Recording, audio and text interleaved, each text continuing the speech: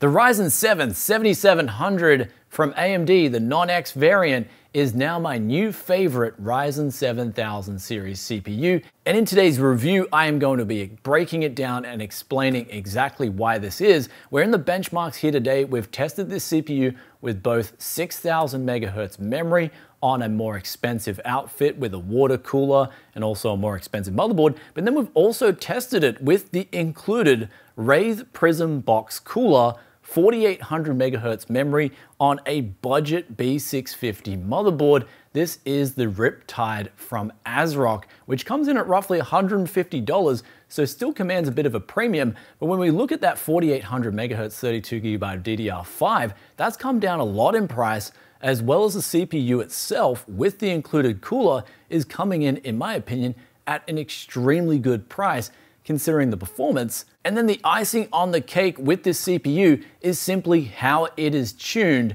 out of the box, where we saw those 7950Xs and other CPUs that were initially released coming with a profile out of the box that was hitting 95 degrees, and this was way too hot for my liking because the inefficiency was really creeping up. And for instance, the 7950X was hitting 230 watts out of the box. This CPU, even with the Wraith Prism, is only hitting 90 watts, and it's doing so getting in the realm of 4.8 to 4.9 gigahertz all cores, and the single core still boosts to over 5.3 gigahertz. However, let's go over all the gaming and productivity benchmarks and then give you guys a recommendation with this CPU. Today's video is brought to you by Atlas VPN, the most affordable, easiest to use, and safest VPN on the market. And for just $199 per month, you can browse completely private.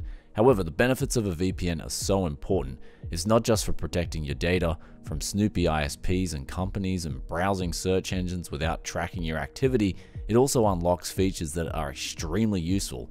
For instance, my favorite anime Bleach on Netflix is only available in Japan, and I can't watch it in Australia. However, if I use Atlas VPN, I can now pretend I am in Japan. I can watch this series in Australia hassle-free. It also works on multiple devices, and there is unlimited uses for all your devices.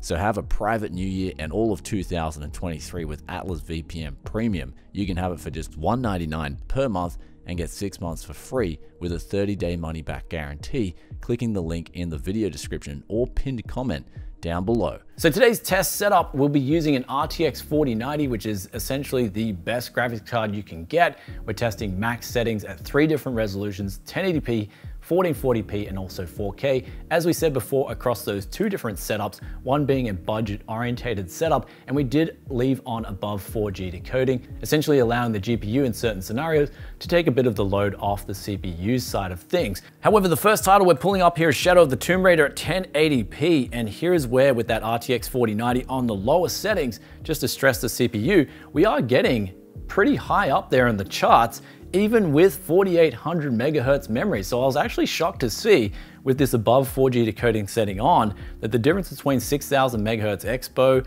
and 4800 megahertz banger budget memory was really not worth the price differential on these 2 setups. And also coming in versus the other CPUs in this benchmark, it's performing extremely well. And here is the second benchmark that we'll throw up, is the power efficiency in this game, which versus the FPS that you're getting, it's one of the top efficient CPUs out of the box. Now you can undervolt this if you want to, essentially shaving off a little bit of wattage and a tiny bit of performance, but it's also really good out of the box, which is what I like to see, especially for people getting into PC gaming or people who just don't want any hassles. Then going up to 1440p and 4K, those differences versus 1080p were even further mitigated. So even going with the RTX 4090 on this budget setup here, you're really not going to be leaving a whole lot of performance on the table. And further showing this is Horizon Zero Dawn, where here's where we got some near chart topping numbers with the 7700, even with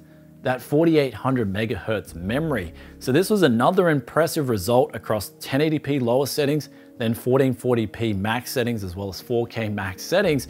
However, I will interlude here and say that I have disabled core isolation both on the Intel and the AMD systems, as I believe this is a setting, especially if you're using Windows 11, that's enabled by default, and it can affect your FPS, which is why I think a lot of people prefer to stay on Windows 10 with AMD systems, as opposed to going to Windows 11 where they turn this setting on by default. But in all scenarios, I would recommend turning this setting off for a boost on FPS both on Intel and AMD, and then moving over to Cyberpunk 2077 here. Here's where at 1080p, the difference between that 4800 megahertz and also that 6000 megahertz was very minimal, and going over to 1440p and also 4K showed not much of a difference here either. Then going on to CSGO, the 7700 is getting some really good performance, near chart-topping performance on both memory configurations. In fact, there was very minimal difference here between these two memory settings. I was actually really shocked to see this, and I was scratching my head because when I've seen other DDR5 memory comparisons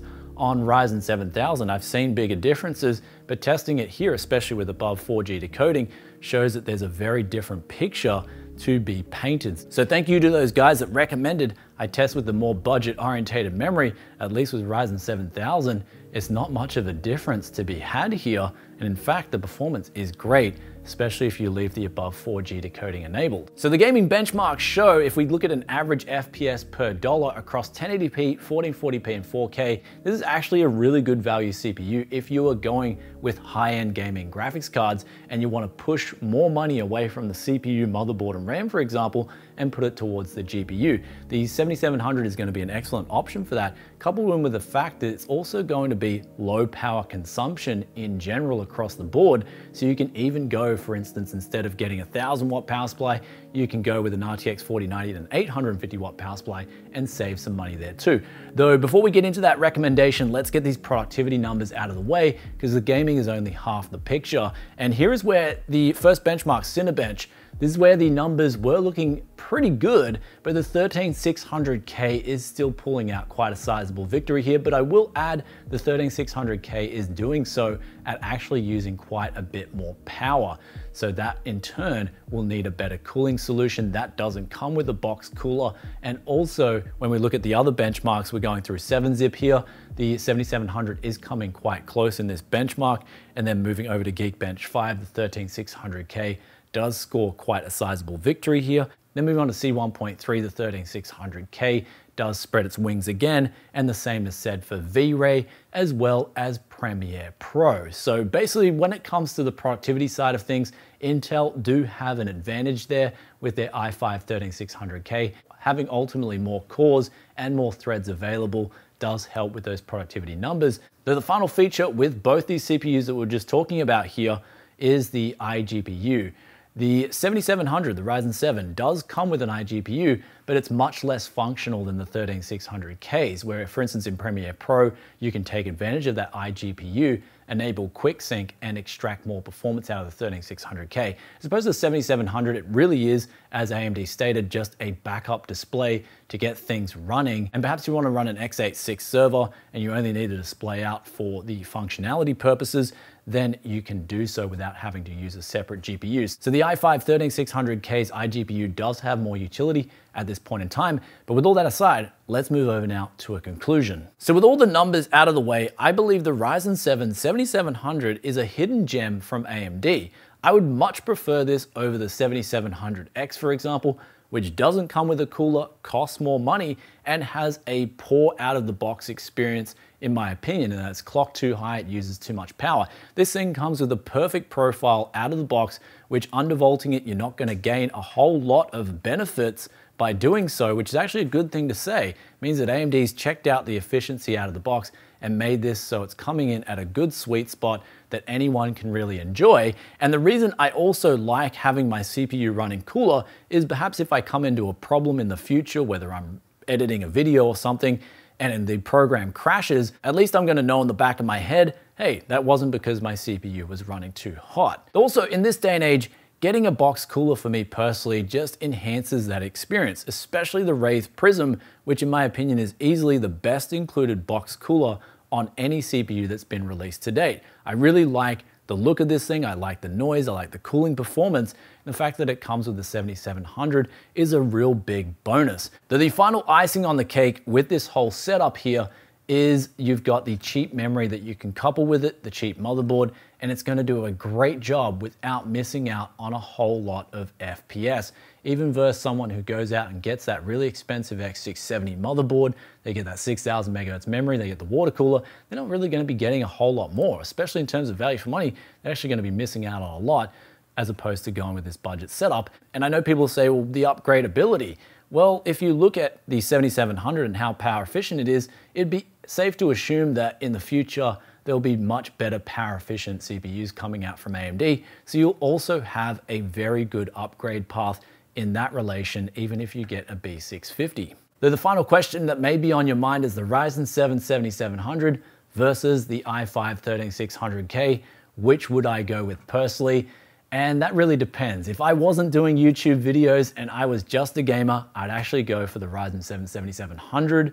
However, if I was creating videos, which I do now, I would go for the 13600K. So basically, if you've got a bigger productivity focus, 13600K is going to be better in that front. If you're mainly gaming, I think the Ryzen 7 7700 is going to be a better experience. Anyhow, guys, with all that aside, I hope you enjoyed today's review of the Ryzen 7 7700. If you did, then be sure to hit that like button for us. And also let us know in the comments section below what you think of this CPU, especially coupled with the B650 and the 4800 megahertz memory.